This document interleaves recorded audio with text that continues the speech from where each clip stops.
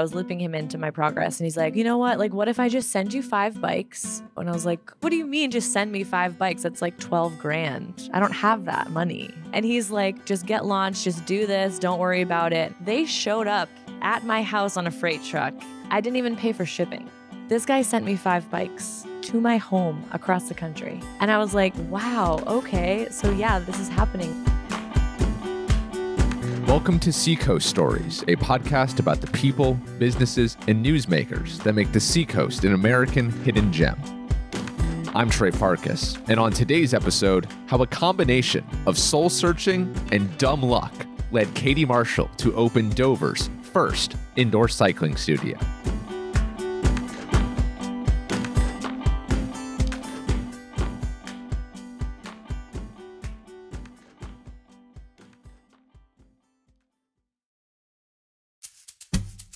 Here's something I learned recently. In the early 1800s, a British man called William Cubitt invented the treadmill. It was not used for exercise, however, but rather as punishment for prisoners. In other words, it was a form of torture. So if running on a treadmill feels like torture for you, then your feelings are validated. Running with nowhere to go in a smelly gym with fluorescent lighting? I can't imagine much worse. The stationary bike is slightly better, but it still sucks. That's why you have to make it fun. And what makes everything more fun, you ask? Well, dimming the lights, loud music, and dancing like there's no one else in the room. Hence, the indoor cycling studio. This craze started in 2006, with name brand SoulCycle leading the way. Boutique spin classes started popping up all over the world, and everyone and their mother, no, literally, like mothers love this stuff, got addicted to dancing on a bike in a room full of people. I am a fake enthusiast. I ride the Peloton once per week, but I find that even the solo virtual ride is a very fun time. It's even therapeutic, and it's just a great way to burn some calories. In 2021, the global indoor cycling market was valued at $1.5 billion. And in 2030, it's expected to almost double, reaching $2.8 billion. The craze is only getting crazier. And that is great news for today's guest, Katy Marshall. She owns Studio One Cycling in Dover, New Hampshire. It's the top studio in town, and those who attend are obsessed with it. As for the Seacoast story behind the studio, it starts in Elliott, Maine, and you'll just have to hear it to believe it.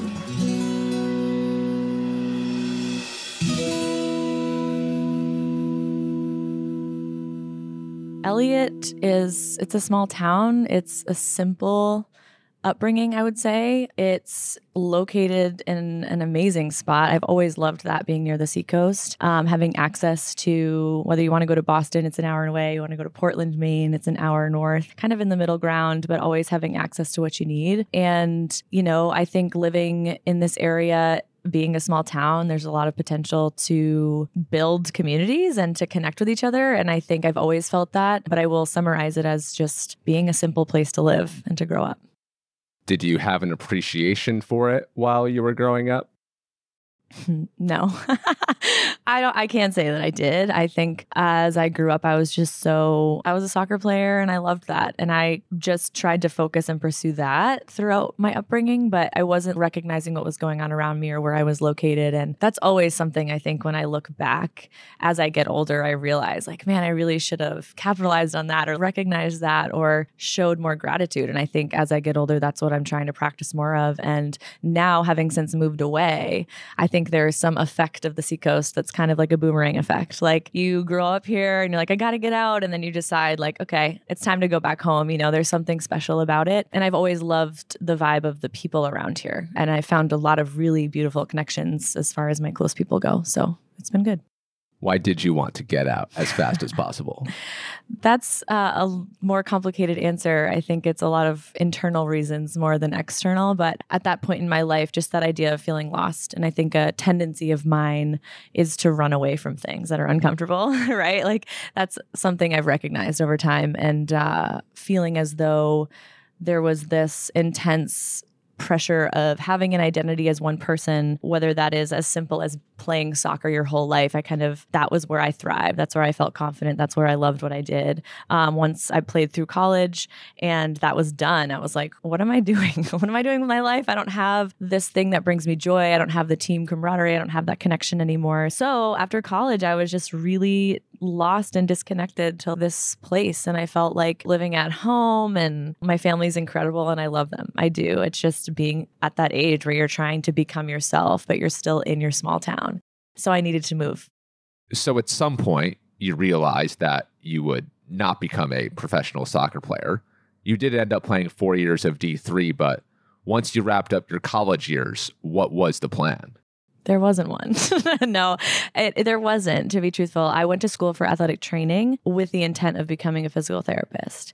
And I think college is so funny because we're expected to know what we want to do at 17 or 16 years old and just pick something and do it, which is exactly what I did because I experienced having injured myself, gone through PT and be like, oh my gosh, this is a great way to work with athletes or to help people get better and feel better and do what they want to do again, right? Like that's kind of the thought process around that profession. And I had a great experience. I was like, this would be cool because it can tie in my worlds of like athletics and be something that I can help people with, right? So that is what the plan was. And then I got to athletic training school and I didn't want to be that. I know I didn't want to be an AT because if I wanted to become an athletic trainer, I really would want to be at a high level of athletics. And to get there, you have to go through everything I didn't want to commit my life to. And that wasn't it for me. It wasn't speaking to me. So that's when I left Maine and I moved out to Seattle. I've always been someone who worked in the service industry, like cafes, smoothie bars, restaurants, things like that. So I was like, I'll just figure it out and get a job out there. My sister lived out there at the time. So there was that connection. You went without a plan. Love that. No plan. Why Seattle specifically? Because my sister, I think there was one safety net there for me that was like, okay, I can get out and at least I know someone, like I know that. So that's what pulled me because I didn't have a direction. I was completely just like flailing around trying to figure out where I wanted to land. And so I got a barista job in Seattle and like one of the busiest cafes in Pioneer Square, which was awesome, but it was not fulfilling in a purpose-driven way, right? Like that's kind of where I found myself for years and years and years, was doing things just to make ends meet, but not because of my purpose. And so that ran its course. I got another job at a co-working space, which was much more impactful in the sense of it was a community that was very socially conscious. But at the end of the day, I didn't have enough money. I was like, I'm broke. I got to move back home. Like, this is what it has to be. And that wasn't a decision that I made with my heart other than it was just out of survival. Like I had to come back here because I had to survive. I had to live with my parents for a little bit. So that's kind of where the fitness journey started, was when I moved back. You had finished up playing college soccer. So what did your relationship to fitness look like in the years after that, once you lose that huge part of your identity? It wasn't pretty at all. I'll be the first person to tell you, I don't love fitness, which is ironic. But I think that's what makes this and my business now relatable to the average person. Because yes, I was an athlete. I had a purpose when I was working out. I had practice after school every day. I had preseason to get ready for. I had these things that kept me in the game, right? So when all of that dropped away, the self-accountability was not there. And I don't love running. I don't. I want to. So much of me wants to love that. That would be much easier, but I don't. So there's resistance there. And I was always someone who just would go into a gym with my hood on and like have my earbuds in, not talk to anybody, just do what I had to do, lift some weights and then get out of there. I wasn't connecting with people. I was definitely not going to group fitness classes. I didn't have a routine. I didn't have accountability. And I felt, to be honest with you, I was very depressed at that point in my life. So just super disconnected to any of that power that I felt like on the soccer field, for example, or being a leader on the field. Why were you so depressed? The way I see it, when I'm struggling in that kind of emotional, dark place, if you will, it's normally showing me something, right? It's leading me down like, okay, I need to explore this. And that's kind of when in my 20s, I knew that something wasn't right because you could look at my life and be like, you have a loving family, you have a beautiful place to live, you have a job, you have a roof over your head, right? Like I had everything I needed, but I didn't feel good inside. There was something missing there. If I'm not doing something that's making an impact, I feel worthless, which is tough. If I'm just working at a cafe, it's not enough for me. You know what I mean? Even though I could brighten someone's day with a beautiful latte and like say their name and have a great interaction, that's just not the impact I'm trying to make. So it turns into a point of like, okay, I feel like I don't even know, I don't have the thing that I loved anymore. I'm not even showing up for myself in the ways that I know I should be, but I'm not actually doing it. So there's like some resistance there. And that's when like the self-discovery started to happen. It's a very slow, it's always a slow process, but I knew that these feelings needed to be addressed. And I think so much of that was the abrupt halt of my entire life was dedicated to athletics and sports, and this life that is done now. And my career wasn't distracting me. It's not like I had this career path that was like pulling me along, and I was kind of just trying to be, and that felt really uncomfortable because I didn't have anything that I could connect to an identity or a story or a purpose or a reason, right? So that's where I think it came from, was this feeling of just being lost. What did this process of self-awareness and self-discovery and realizing all these things about yourself, what did that look like? So I moved back and I was like, I need people to help me. I needed support. I needed accountability, but I needed to be in an environment that fosters that. And so that's kind of where I was like, I don't have a plan, but I know the type of feeling I want to have or the type of space I want to be in. And that's a health-centric space because I need that support. I was looking around for jobs, and that's when I got a job at a studio in Portsmouth as a front desk person. I just applied there. It was a boutique studio, and I applied there just to work, to be in a health-centric place because I needed help. And so that's where I kind of fell into group fitness because, like I said before, I never took group classes. I avoided that. I wanted to be hidden. I wanted to be in the back. I didn't want to be seen, period, especially if I'm struggling internally. I'm not trying to put myself out there.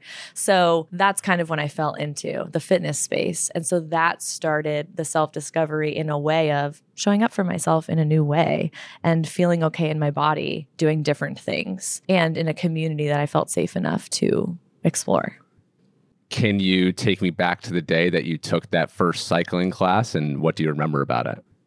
I remember walking out at the end and saying, what the fuck was that? I was like, what just happened to me? I didn't get it at all before I took that class. And then being someone who is an athlete by nature and very musically driven, like I love music, it's a part of my family. And so having rhythm and wanting to dance and those types of things, when I took that class, I was like, I don't know what the fuck I'm doing, but I love this. Like, this is hitting all of my senses. This is giving me a community aspect. It's moving my body. It's driven to music. So it's like dancing on a bike. And there's this emotional intensity to it. That's like this layer underneath that you don't expect because that's the magic of music. If you're really using it as a tool, it can get inside people's emotions and in their body and move energy around. And so I felt this like palpable energy, whether I was doing it right or not, didn't matter. I was in it. And that's what I remember feeling was like, I felt like I blacked out. Like my first class was just so overwhelming for so many reasons, but in the best way for me. And it was everything I needed at that time. And I remember that feeling of just being like, what the fuck was that? I want more. I knew I wanted more of it. And so what did more look like for you? So at the time, I was just working behind the desk as like a studio manager, if you will. And then once I started taking those classes, naturally, I became addicted to it. And I was taking 3 classes a day because I was like, I just can't get enough of this. And I wanted to be good. Like I wanted to be in the front. I wanted to be on beat. I wanted to know all the choreography. Like I was like, oh, okay, Katy, this is your new thing. Like, this is it. This is what you needed. And so I took it and I ran with it. But I will say I never thought I would be an instructor. That was never a part of my plan, ever. I was like, no, I'm good on this side of things. Like, I just want to be, I love riding. But at the time, they knew there was an instructor training, and I said, hell no. was like, there's no way. I'm putting a microphone on with bright lights. No way. Why would I do that? Like, that's not what I want. So I had the right person at the right moment say to me, why not try it? It was just like the simplest thing ever, but it hit me at that time to be like, all right, I should just try it. I should just try it. But I skipped the first session because I really didn't want to go. And it was after that, she was like, why not try? Right. And I was like, you're right. And so it was just the nudge that I needed to do it. And then I was the only person who made it through the training group. And once I put a microphone on and I started speaking and leading to the music, and all of that felt so right. I was like, oh my God, this is crazy, but I think I'm supposed to do this. So you went on to teach at other studios around the country, right? Yes, I would say only taught at one. I would ride at a bunch. So I taught for SoulCycle after that. But I had been living in Nashville. I went to a studio there as a rider, really wanted to teach there. The timing wasn't right. I love that community so much. It was my safe space when I moved there because, again, I was in this lost place of just wanting to teach, not knowing where. But the Seacoast, I couldn't be here anymore because I walked away from my role as an instructor here in Portsmouth.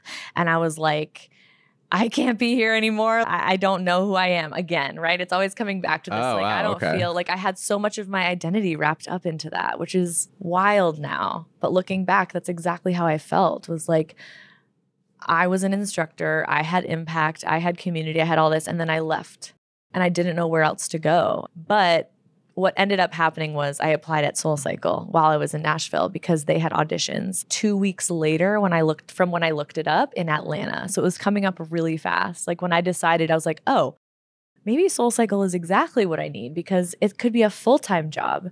When before I was like, no, they're corporate, like all these thoughts against SoulCycle. And then the point in my life where I was like, wait, I want to do this and I want security. Like that kind of makes sense. So I looked up their website and then they happened to have auditions 2 weeks later. And so that's when the forces came in, like my best friend, my family, they were like, you're doing this. Like you're doing this. They helped me get all my like application and everything set and ready. And they ended up accepting me to the audition. And then from that moment forward, they accepted me to the training program. And then they sent me to California to teach. So that's where I went. So that training was in New York City. And that's where you really learn. That's where I learned how to become an instructor. Like, this is how you command a room. This is how you perform, yada, yada. Like, so much good stuff came out of that training because it was so challenging emotionally. And they put you through it. So that's when California came into the picture. And I taught out there. At SoulCycle in California. For how long? Just 6 months because the pandemic hit. 6 months in. So I got furloughed at the time because I was a new instructor. So most people just lost their job. And obviously I had so much time to just be. Like I was going for walks every day. It was really lovely. Like really not tied to anything because in California too. California, it's not bad, right? But the thing was I was pouring my heart and soul right into this as we do. And it wasn't until I stepped out of it where again I hit this checkpoint where I was like, something's not right. I actually don't want to go back. Like as they were starting to reopen things, I wasn't excited. I wasn't excited to get back on the bike. I wasn't excited to dive into that community or those studios. There was something missing there. And then there were so many other factors with my family. You know, my dad was experiencing some really scary health stuff right at that moment. And my siblings are having kids and they've all since moved back to Maine. And I was feeling this deep pull to come back to my people. And I felt that throughout the years. So let's say from when I was 22 to 27, I think I moved back when I was 28 maybe. Throughout those years, I think I gained at least the confidence in myself to say, yeah, I could do that. I can open my own spot. Because I said that the moment I left the first studio. I was like, I'm going to open my own studio someday. I wrote it on a sticky note. And my friend was with me, and I remember it so vividly. And I was like, I'm going to open my own studio. And with that idea, I was like, I have no idea what to do. Like, I have no resources. I don't know how to run a business. This is just a dream.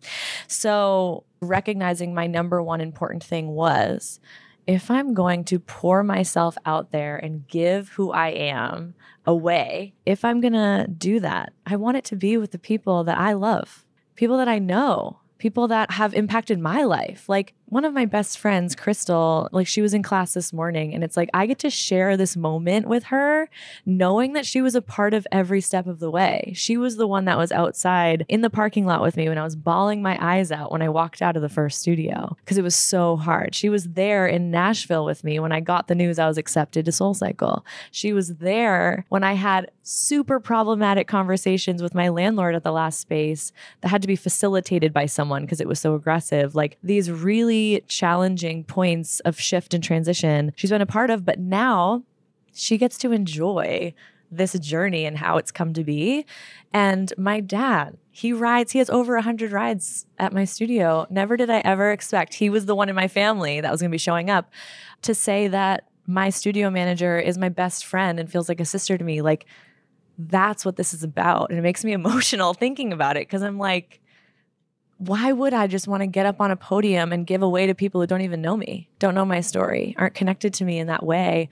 That's what I feel like is powerful impact. And that's the magic of small communities, is connecting with people that have also shown up for you too. Because this place is not just me. It started there, sure, but every step of the way, I had support in some form or another. And the moment people bought into that and bought into myself and what the vision was, is when it grew exponentially and people have taken it, embodied it, and made it also their own, you know? And so that's why being back home was so important for me. And I realized that when COVID hit, I was like, this isn't right, because I'm not looking forward to I'm not bought in anymore. That's the only way to say it. And recognizing the pulls back home, I knew I needed to be near my family and to give back to the community that raised me. Coming up, how Katy, with no money and a lot of help, turned an illegal cycling studio into one of the area's top fitness brands. Stay with us. This is Seacoast Stories.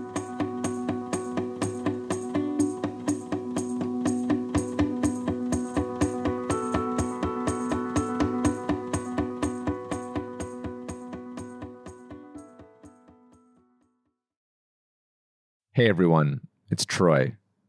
I just want to pause here for a moment and tell you why Katy's story resonates with me so much.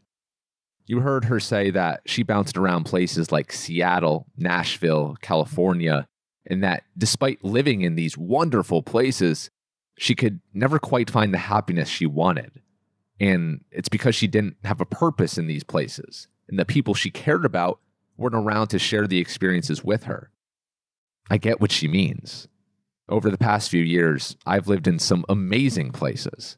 I was in Boston, Denver, Phoenix, Honolulu, even London, and I've visited a million more.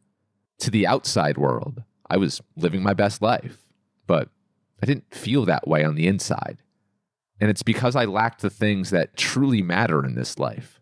Strong relationships, feeling like you belong, like you're a part of something, and that you're making the world a better place. I couldn't find that feeling in any of these cool places, but I've got that now, here on the Seacoast. And that's why I started this podcast, to connect even deeper with this place that I now proudly call home. To help this show become something that every person on the Seacoast can feel a part of, I just ask that you do me one favor.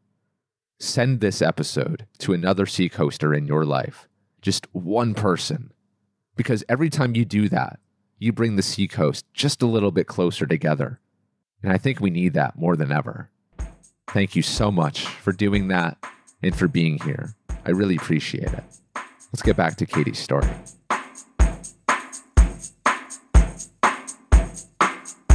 So take me back to the origin story of this very studio that we are sitting in right now. You had written on a piece of paper years prior to that you wanted to open a studio. So what happened in the in-between time to turn this dream into a reality? There was a pivotal moment that Crystal was a part of course. And when I came back home during COVID, I decided to visit.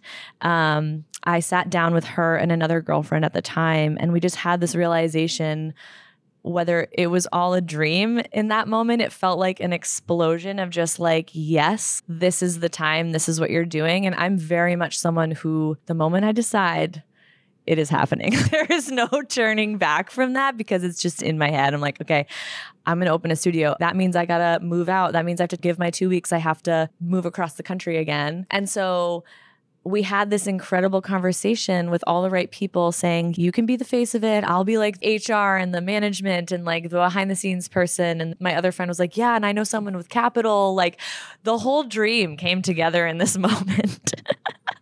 What's so funny is literally none of that happened.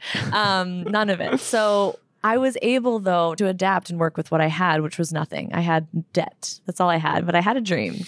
And I was like, again, I'm going to figure this out, whether it makes sense to me financially or not. I'm going to do it because I can't not do it. And I can't do a job that isn't fulfilling me in the ways that I want to be fulfilled. And so anyways, I found a job here as a health coach from like 9 to 5. And then I went back to the restaurant I'd worked at many years in the past. So I had 2 jobs and I was like, okay, I'm just gonna teach virtually. I'll just use my parents' barn, which was a room above the garage on the property. And I was like, okay, I'm just going to turn this into my studio. I had one bike that was like this old rusty Schwinn I bought off of a Seacoast sports club for like $100. Like it's hard for me to even transport myself to that moment because I had no part of a studio, but I was going to create that. And so I was like, okay, I went to Target and I bought black sheets that I like pinned up on the walls to black out the room, literally with tacks. And then I got a computer, or I had my old laptop. I got a GoPro to film the classes. And then I got on MindBody, which was a software I was familiar with, which is not what I use now. But at the time, it was all I knew. So I got that going. I built a brand. I had a friend from SoulCycle that was also a graphic designer or brand designer. He helped me with my logo. That is still the same logo to this day. So grateful for him. He helped build out my website. So again, there was this, whether it felt comfortable or not, there was definitely some support happening in ways that were like helping me make this happen. Something as simple as my friend being like, yeah, I'll take care of that for you. I got you. To a guy that I still to this day don't know how this happened. It's the craziest part, I think, and the whole reason I was able to start. I met a guy that was in Southern California that he actually still to this day customizes Stages bikes. So Stages is the brand of bikes that we use. They are one of the best bikes you can get for indoor cycling anyways, and most common in studios now that ride this way. So I was dreaming about having a studio full of bikes that have my logo on them. I had a dream and I knew that he had done some studios locally. And so I reached out to him. I got him on the phone. I told him about my vision, my plan, everything I wanted. He's like, oh, cool, cool, cool. He was someone that, I don't know if you've met people like this. It's just the moment you talk to them, it's like you've been friends with them for like 30 years. You don't even know this person. He was just so comfortable to speak with and very supportive and positive and uplifting. And I was like, yeah. This sounds great. How much? How much for 50 bikes? You know, like it's so expensive, but I wanted to know the details. So then when I went back to California to like settle everything and move my stuff, I made a trip to LA to visit my friend and I asked him if I could swing by his shop. So I did, and I met him in person. And then we talked more about what my plan was and my vision and all this stuff. I moved back home to the Seacoast and I was like, yeah, you know, I'm trying to start this up. And I was looping him into my progress. And he's like, look, you know what? Like, what if I'll just send you 5 bikes and don't worry about it. Just get launched. I'll just ship them to you. And I was like, what are you talking about? What do you mean just send me 5 bikes? That's like $12,000. I don't have that money. This conversation was just like, but I need it to be clear. I cannot pay you for these bikes, you know? And he's like, oh my gosh, no, like just get launched. Just do this. Don't worry about it. They showed up at my house on a freight truck. I didn't even pay for shipping. This guy sent me 5 bikes, brand new Stages bikes, to my home across the country. And I was like, wow, okay. So yeah, this is happening now. So now I have 5 bikes in my possession that are new. I got rid of the Schwinn. But I was like, I have these 5 bikes. I can work with this. Now I can have people in person and online. Cool, let's do that. So then I turned the barn into more of a studio where I had 4 people in front of me and I had the screen. So we were live streaming and teaching in person. And it's a room that's half the size of this lobby. So I operated out of there very illegally for 10 months.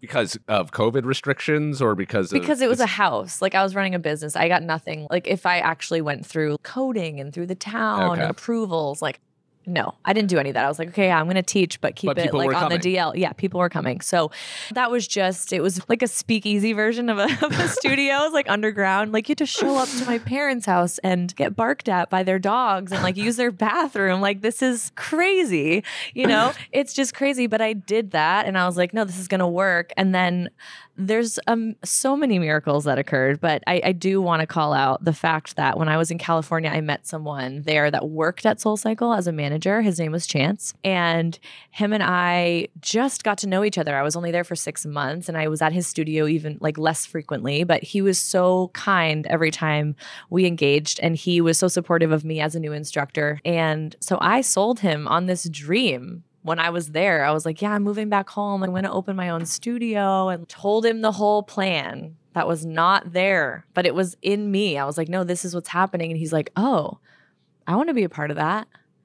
And he moved across country literally I think I moved out back here in October of 2020, and he moved to Maine or New Hampshire to Portsmouth in January of 2021. He left his whole life to move to the Seacoast to be a part of this studio that was actually just a barn in my parents' house. What does this say about you that you have this person changing his entire life to do that, and also another person sending you $12,000 worth of bikes, no strings attached? I want to call out too, I have since paid for those bikes. So there was always a string. It was just not at that moment. But I don't know. I feel like that's a great question for me to think about. Actually, is that scary? I don't know. Is that a positive thing? I'm like, but wow, I love that question. I really love that question. I feel as though I can speak to this idea of leading with your heart and the impact that that can have on others around you when you're being not only, it's not like you have to just, I'm trying to think of, it's not just with anything, like you can't just come up with some idea and be like, oh, this is an awesome idea and hope that people are bought into that. But I was so confident somewhere deep down within me that this was going to work and that this was happening. And maybe there's some sense in others that are like, oh, I see that. I want to support that. I want to be a part of that. I don't know if it's just a natural instinct to someone who's so passionate about something. Yeah. What was the vision exactly that you were selling all these people on? Just that I was going to open my own studio and it was going to be big and beautiful like a SoulCycle would be. Like now that I know in hindsight, I'm like, yikes. No, but it was just building a community that people felt. It was really about that. It's the vibe of the community. It's that feeling that people have when they walk in, that all people can feel welcome, no matter where you come from. And this isn't a judgment. This isn't a place to just walk in to be judged by people. I really wanted it to be a space that felt safe for anyone to walk into and that they can discover what they need to discover within themselves at the right time. But this is a place to help push people along, you know, and move them forward. So how did Studio One make it out of the 5 bikes in the farm? There was a point in time where I was like, all right, you got to either shit or get off the pot.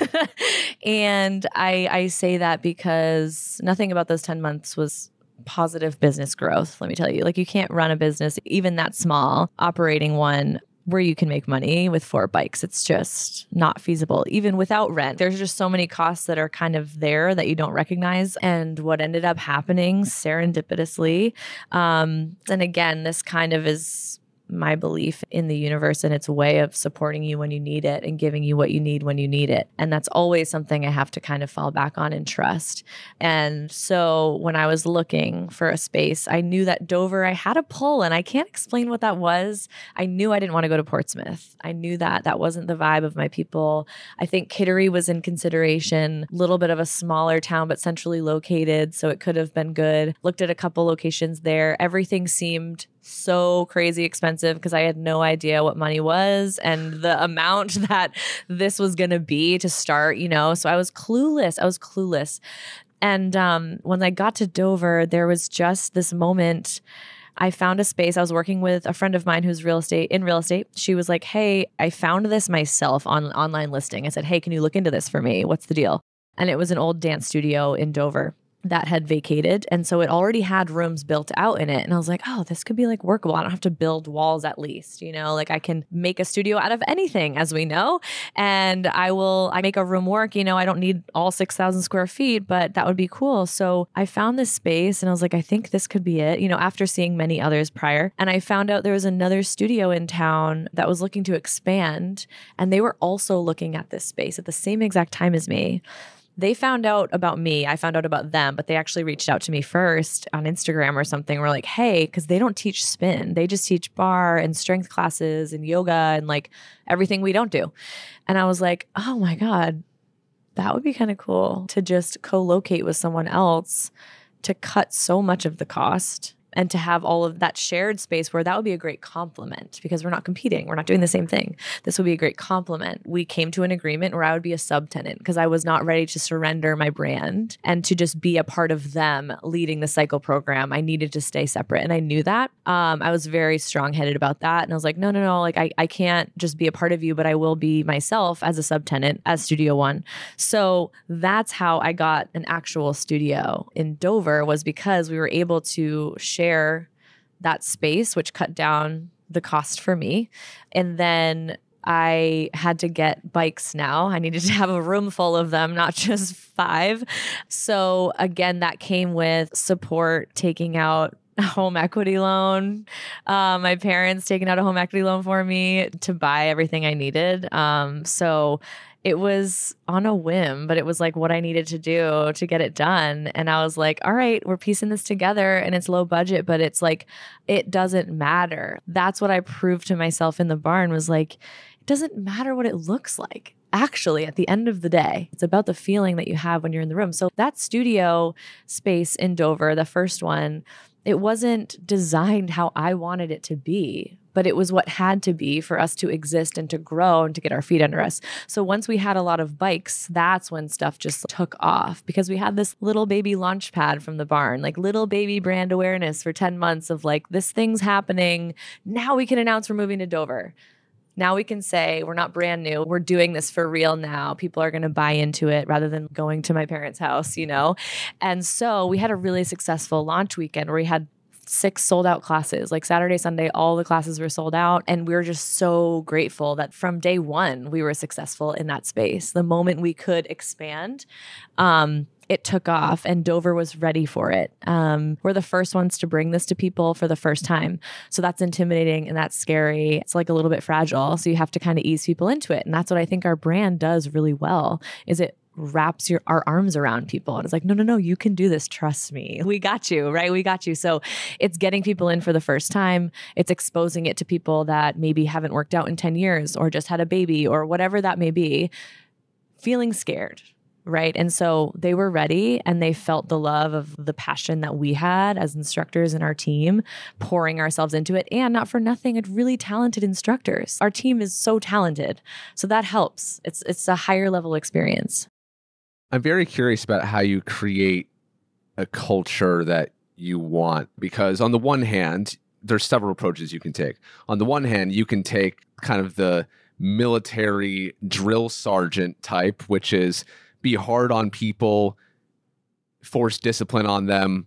But if you follow them, and they might hurt your feelings, but you'll get results. You'll get the results that you want because they're going to push you so hard. There's the other side of it, which is be really soft with people, be really loving with people, encouraging, positive. So it may be softer and might not push you to your max or to your absolute potential, but we all have egos. We all have feelings. Will walk out of there feeling perhaps a bit happier, but maybe not as fit. So how do you strike the balance between being nice and loving to people so that they come back, but also helping them become the versions of themselves that they come here to become? I love this question. And I think that very much it all depends on what you value most. And if you're someone who's looking for results and you're looking for metrics, you're looking for, I want to die in this experience, I want to push myself to the max, right? That is a specific way of being taught. And that's not how I'm motivated. And that to me is defeating. And that's not the vibe that I want to put on someone who's trying to change their life and is scared. Like, I feel like that person needs help and needs support and encouragement. So I lean more towards the other way, where it's like, no, you can decide what you want to take out of this. And because you're not ready for drill sergeant. If I was screaming in your face, you wouldn't come back. And what's the point in that? If someone's going to walk in the door, have this horrible experience, or feel like they're defeated, they're not capable, not able to keep up, that's never the way I want someone to leave my space or my room, or I don't want to make someone feel that way. So there is this, yes, leaving them to their own devices, of course, isn't the best answer either, because it's like, no, we need to help hold each other accountable.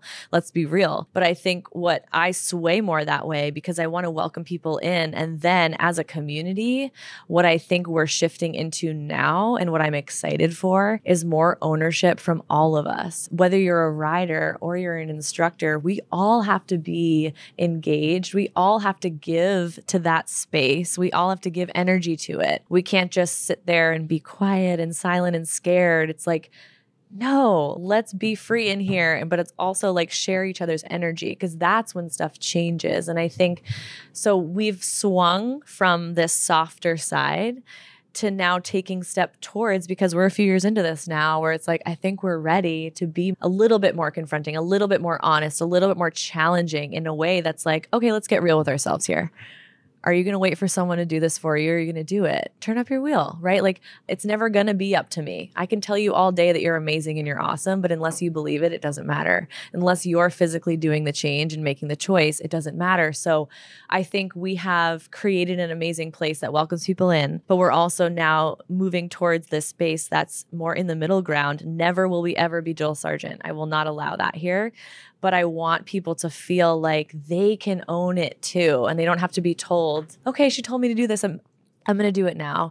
It's like, no, I want to attack this. And I want to bring people with me. I want to be a leader too. Whether you're a rider or an instructor, we're all doing the same thing. And I think what's most important is we're all human beings. We just heard my whole life story. And I know part of that was I know exactly what I'm doing every step of the way. Do you know what I mean? And I'm sitting here right now, like, with a very successful business and a team of people I love and a community that's amazing. And I have so much change coming to me.